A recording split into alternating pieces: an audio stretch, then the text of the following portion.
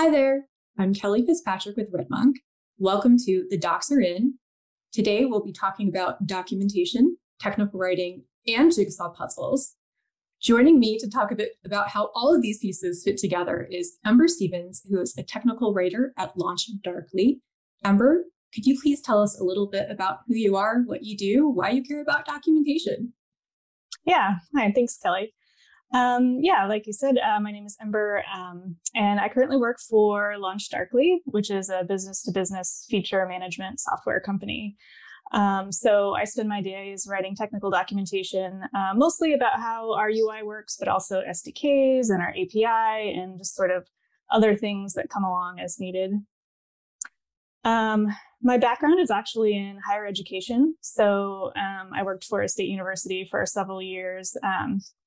And I eventually made my way to the admissions office for the graduate school there and was managing their admissions software. And then I transitioned to working for that vendor. And while I was working for that vendor, I found out about tech writing, and I was doing a lot of tech writing myself in my role and, helping train folks on our software there. And then once I found out I could do it full time, I said, oh, hey, this sounds really cool.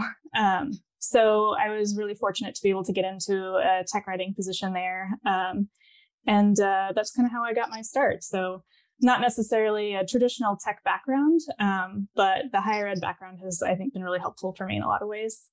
Yeah, I think that's a great how I became a tech writer story. And if it helps, I also come from the kind of like public research university background. So I've worked at the State University of New York at Albany and also Georgia Tech, and then ended up into the tech industry. So I feel like a lot of people in the tech industry have what they would consider a not traditional tech background, and that and yet end up here anyway. So yeah, it's very cool.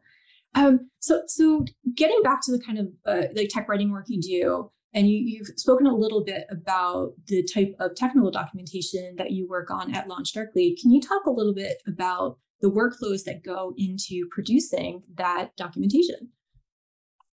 Yeah, so I like to think that we have a pretty polished workflow. And, of course, it's different depending on what sort of documentation we're writing.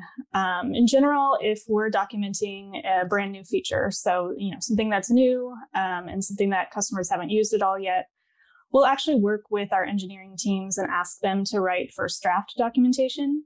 And we don't expect anything polished or fancy at all. We just want the engineering teams to sort of get down, how they use the feature, how they expect customers to use it, what it can do. And just so that we have a baseline to work from. And then from there, we manage all of our workflow in GitHub. So it'll usually actually start with a ticket in a piece of software called Shortcut. And so we'll start with our ticket, and then either the engineering team or someone else will write a first draft documentation and PR it into GitHub.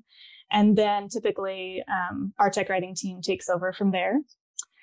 If it's not a new piece of functionality, so maybe there's just changes to something that's existing, or maybe visual changes to the UI, a lot of smaller type stuff. We don't expect engineers or other folks to do that. That's really in our realm. So we'll work with whatever engineering team is making the changes, talk with them. Sometimes, we'll go to their meetings, or we'll schedule something in particular, like a individual meeting with them to find out more about the changes. And then we'll make those changes ourselves, again, working off of a Shortcut ticket, PRing into GitHub. And then we add reviewers sort of just depending on if it's a real technical change. Maybe we'll have an SDK expert come in and look at it. If it's something that we feel like we have a handle on, then we'll just ask another writer to review it from the team. And then we'll publish from there. And I always love when documentation processes are kind of like, and we're just going to start with GitHub, especially when you're bringing developers in, because it's kind of like, all right, we're working with tools that are at least familiar to developers, at some point. What role does, say, like Docs as Code or Docs like Code kind of play into your kind of current processes? Yeah, I think it serves a couple of different roles. I think, like you said, it does make it a little bit easier for some of the engineers and developers to work with our processes because it is tools that they're familiar with. We also, we host our own docs on our own website. So, we have everything that's controlled through GitHub. So any sort of changes we're making, even on the back end, all of those go through the normal process in GitHub. And so, I don't know, I think it's a good way to keep things sort of controlled and make sure the right reviewers are looking at the right changes and that sort of thing. I have worked in roles that didn't sort of follow the docs as code framework. And, it has advantages and disadvantages. Although I like it, I think that there can be a bit of a learning curve. So if you're like myself and you're coming from somewhere that didn't use that whole tooling process, you have to not only learn all about, the product that you're now writing about, but you also have to learn how to use the internal tools. And there can be a little bit of a ramp up there. Yeah, I feel like that could be intimidating for some people, but also I feel like once you've put in the effort to learn like those tools, I feel like they could transfer to other things very, very nicely. So it could be like an investment in what you might want to know just in the industry in general. Yeah, I'm really glad that I had to learn for the role I'm in now, because I also think it makes it a little bit easier to talk with folks in other teams that are using those same tools every day, because we kind of have, the same sort of background language terminology. And so I think it makes a difference. Yeah, absolutely. So my understanding is that you have at some point been the kind of only tech writer we're in your organization, and now you're working with the team and a whole bunch of other teams in terms of dealing with subject matter experts from time to time. What are some of the differences from being that kind of sole tech writer to that kind of working with the team?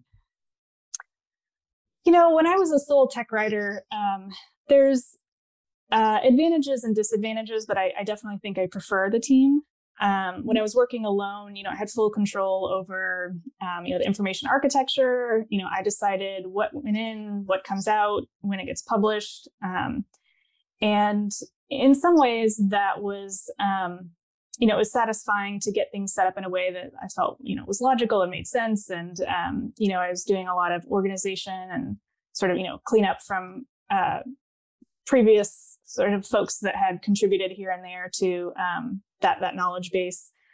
But it was a little bit lonely. And it was, sort of difficult when you don't have someone else to bounce ideas off of and go to and say, should I say it this way or this way? Do you think this should this be organized like this or like that? And it also sometimes felt like,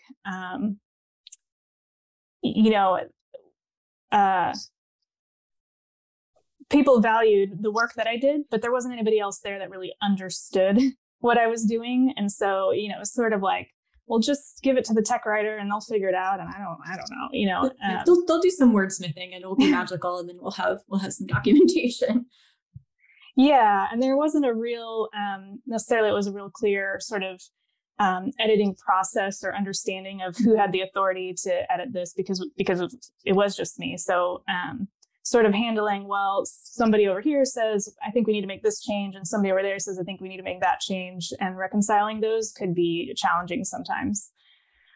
So transitioning to working on a team, and it's a small team, there's 3 of us, but even that makes, for me, a really big difference to be able to have just a couple of other folks who we can talk about issues. And, we meet every week to kind of go over what we've been working on and plan out the next week. And I really enjoy that. Yeah, it definitely makes collaboration different when you're collaborating with folks who are doing something very similar to what you're doing, even if you're not all doing the exact same thing at any given moment. Yeah.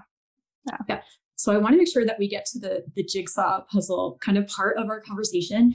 And so I met you at CDCon a couple months ago, and you gave this amazing lightning talk. And I'm going to make sure I read the title so I don't mix it up. Technical documentation is like a jigsaw puzzle.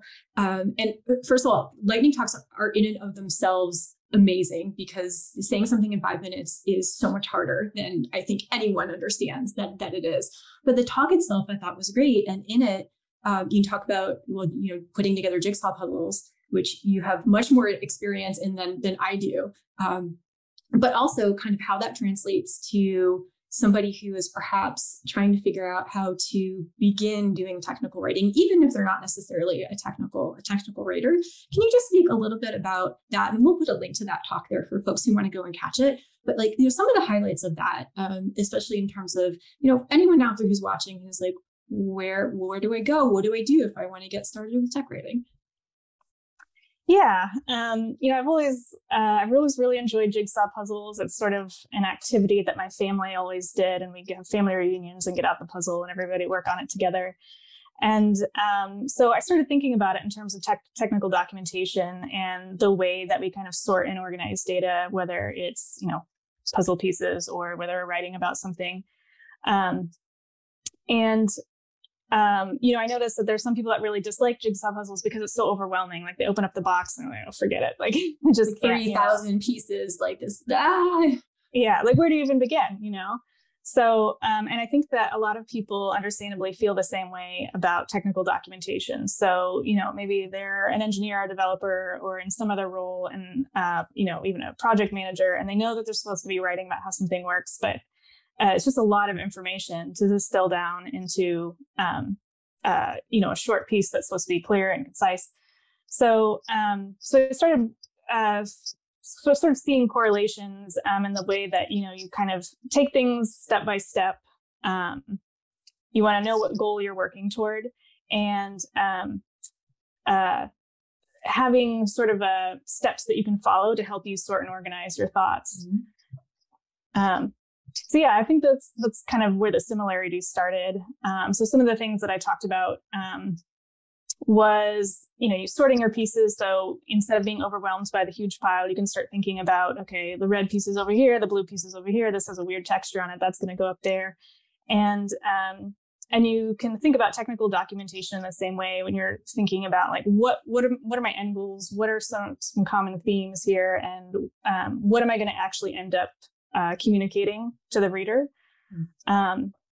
And then, working through building an outline. So just like you pull out your edge pieces with a puzzle and put them together, creating an outline for yourself can just sort of help guide you and make you not feel necessarily so overwhelmed by the blank page. And then I also talk about getting an editor, and that doesn't necessarily have to be another writer or a capital E editor. That really can be anyone that has, some familiarity with what you're doing. So maybe it's somebody from the engineering team, or maybe it's somebody from marketing, or just in the way that like getting help with puzzle pieces. Sometimes you're looking and you just can't see the relationship, and someone else can come along and say, oh no, that goes right there. Get some fresh eyes on this problem. Yeah. And that's just, I feel like that's so valuable when you're writing. Even when you're a good, experienced writer, there's always going to be something that someone else is going to catch that you don't. And so you're going to end up with a better end product. Yeah, absolutely. And for me, I think the visual that I take away from that is the idea of the outline as putting the kind of edges of the puzzle together. Like I had never thought about it that way before. And that was just like, and I love outlining. I'm like, I think outlines are great. I'm like, oh man, this is like a really good, both visualization and explanation for kind of why would you make this part of your process like at all? Yeah. It's funny. I always, when I'm putting together a puzzle, I always put together the edge pieces first. And I'm into competitive jigsaw puzzling, and I, read about it. And so I saw somebody talking about how real experts, people who puzzle competitively, they get to the point where they actually don't put together the edge first. Like that's a pretty standard technique, but eventually you can get so good that you actually can start working on pieces. So that's really impressive. I'm not there yet. But yeah, generally I always go for the outline. Excellent. Well, this has been a great chat. Thank you so much for taking the time for speaking with us today. Yeah, thank you. I enjoyed being here. Excellent. And with that, the docs are out.